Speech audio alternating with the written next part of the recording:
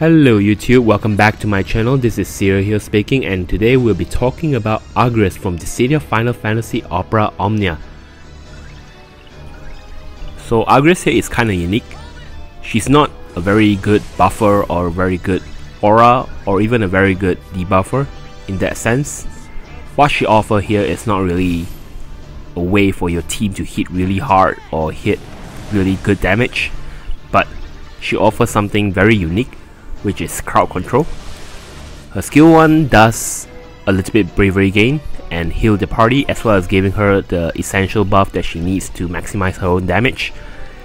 Her skill 2 though, inflict paralyze at only a 25% chance. But the idea behind using her skill 2 is you only use it after you use her additional attack, which extend the percentage of debuff by 7 times, which in this case would make the paralyze a guarantee paralyze from her skill 2. Her EX though, it's quite unique. She applied a very unique debuff called Silent. It doesn't completely shut down the enemy because it only stops magic, bravery and HP attack. So you do need to check a little bit on the info on what kind of enemy you're dealing with and what kind of attack they'll be performing before you use the EX to make sure that it shuts them down. So she comes with a new kit, which is her LD, and this LD basically provides her a very overhead buff that boosts her attack and the party bravery, as well as debuff evasion and also max bravery and eye bravery up. Her kit actually is quite unique, where she relies on max bravery in most of her damage and bravery refund. So you want to give Agrias a balance between attack and max bravery in the spear and of course in the artifact itself. Nonetheless though, her LD actually gave her one particular attack which is fairly interesting, which is a bravery attack will turn into a 1-turn HP attack that will apply a confused debuff to both of the enemy or to all of the enemy. This makes her very, like I said, crowd control, because in a sense where all of her attack except skill 1 applies a certain debuff that will shut down the enemy, preventing them from even moving or just using their attacks. If you play your cards right though, you can completely disable the enemy throughout your fights, so which made you a lot safer than you thought you would be. She does have a little bit issue on the speed part though. For once, she's very slow, so it's a little bit disadvantaged in the fact that she needs to get more turn to stack up her EX recharge, as well as using her LD to gain the 1-turn bravery attack. She does have 2 additional abilities though, so she gained access to 2 guarantee paralysis and 4 usage of her bravery attack that guarantee confusion, as well as some access to the EX which guarantees silence. But she does have very slow recast on top of her slow slow speed. She needs to use up to 3 abilities to gain access to that 1 EX, so it's not very reliable in that sense. You can see my team here actually run her with Ashe, and I realized that Agrias actually synergized really well with her. So for one, people often overlook the fact that Ashe has a very unique speed up party buff, which in this case would help Agrias a lot in her getting more turns to apply her debuff, making her more reliable in shutting down the mechanics of the boss. Ashe also does have her EX, which also helps in the paralysis should Agrias only get 1 paralyzed with her skill 2. Ashe also of course refuel the EX, which is very good for Agrias considering how slow her recast is. So in this sense, I think the 2 of them mix really well as a party. And Vaughn is only here because I'm trying to meet the really strict turn count. They're not exactly very DPS friendly for Agrias and Ashe, so having Vaughn here actually helps them in boosting their overall DPS. And using Vaughn honestly is I felt a little bit cheating. So to make things harder for me, I prevent using BT and Summon, as well as friend support. I don't know why I bring Yuna, but I guess she's just there for the emergency situation. But yeah, I am glad I'm actually able to finish this within the turn count and without using all those that I mentioned. Agrias will also work really well with teams that help in delay, because when you delay the enemy, you actually give more rooms for Agrias to apply her debuff. But I'm not trying to run that here because that felt a little bit too much abuse in the crowd control situation. So I'm just trying to show how good she is even without having a delayer. And I picked this stage because first of all, I don't have to worry about the orb. I don't have to bring specific unit to fulfill the orb condition, and secondly because this enemy, without bringing any tank, it's actually very dangerous if you let them take any turn. So having Agrias performing here actually shows how good she is in the whole controlling situation. Regardless though, I do find some issue with bringing Agrias.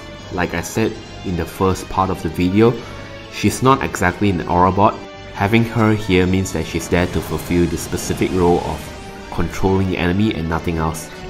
She doesn't help too much in the aura department because she does provide some auras, but just not as good as what aura bots are there for.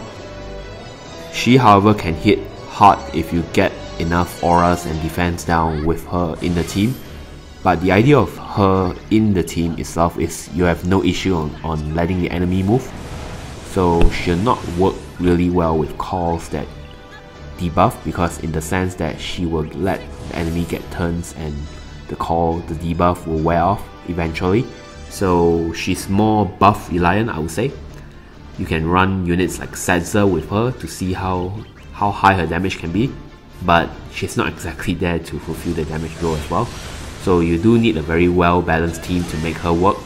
For now, I heard that she can be very viable in the upcoming Lufenia Plus situation. I know that she'll be good in Kate Sith event as well as Shout event, but we'll see.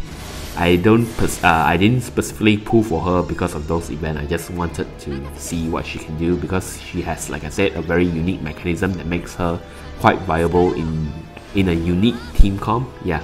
So I have a feeling that after listening to my verdict, which might be a little bit strict, Bart would kill me because he might think that I'm not using her or I'm not giving her the verdict she deserves. And it might be true because I didn't really actually perform her in other stages. I don't find her performing too well in other stages, so maybe she's more useful in the upcoming run instead of the one that we have right now. So long story short, I'll be giving her a 7 out of 10 because despite how good she is in the crowd control situation, she still does need a very well balanced team composition to work. Considering how she only fulfilled that specific role itself, she can be considered by most people as a very niche user or a niche character, but I think she'll perform a lot more than what people think in the upcoming Lufenias, especially when we're approaching Lufenia Plus where boss like to jump turns like what we're seeing in Shinryu Lufenia right now. Also, one thing good about Agrias is that she can actually kind of fulfill the defensive role of a tank, because by using her here you don't exactly need a tank, as she is actually letting the enemy move by not letting them move. And she works really well with traps user as well. Alright, so that wraps it up. And thank you again for watching. If you enjoy my content, do consider clicking that subscribe button and liking the video, as well as leave a comment below and let me know what you think about Agrias. Is she working for you? And what kind of team comp or stages did you run her with? I'm also quite interested to know that because I didn't know where else to use her. I know that she'll work really well in Edward's Lufenia as well, given that you don't want the boss to take any turns because that will give you the instant death. But yeah, let me know in the comments below what do you think about this. And once again, thank you, and I'll let you enjoy the rest of the video.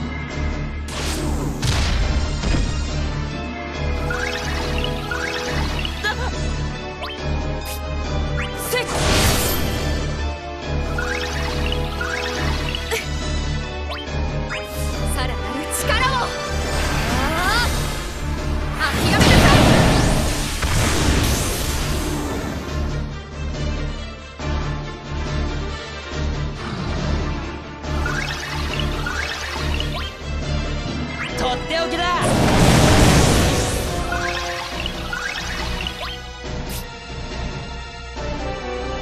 研ぎ澄ます。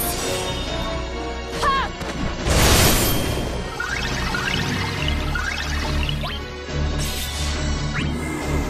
楽しませてくれよ。来い。楽にしてやる。とっておきだ。